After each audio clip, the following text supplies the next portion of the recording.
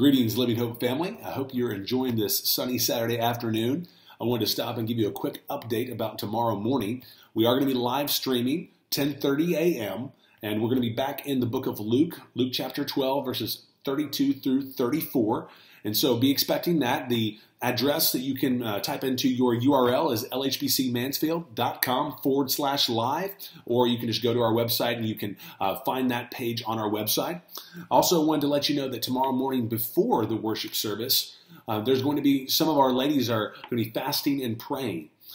So join them. If that's something that you would like to do, if the Spirit's leading you to do that, then please stop and fast and pray tomorrow in view of this coronavirus and all the people that are being infected around the world, and also the way it's also affecting our gatherings, and it's affecting the economy. We need to have hearts of compassion, plead with the Lord for this to end, but at the same time plead with the Lord to save souls and have people think about eternity and where they stand with God, and ask the Lord to draw many to himself through this, and that we would also be lights in this world, and we also be voices speaking and witnessing for the sake of Christ. So that's going to be something that some of our people are going to be praying and fasting about tomorrow morning before the worship service begins at 10:30 via live stream. We also wanted to let you know that we want to be communicating as much as possible during this time. And so another way in which we're going to be trying to communicate is by using an app called Telegram.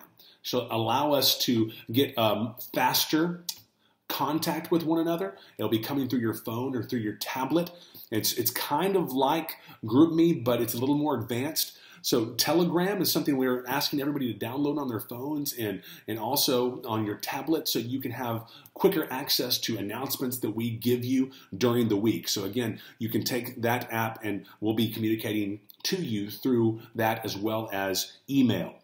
Also wanted to just give you it's a timely reminder from the Word.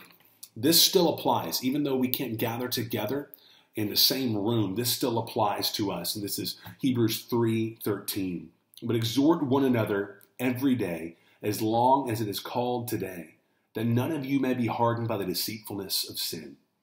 So take advantage of these mediums through email, phone call, text message, Telegram, and let's be communicating with one another. Let's reach out.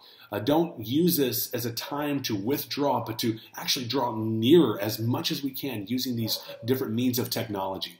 So I hope you will do that and obey the one another commandments, and also be a conduit of grace to your brothers and sisters in Christ. Well, I will be praying for you as we anticipate hearing from the Word tomorrow. Have a great rest of the day.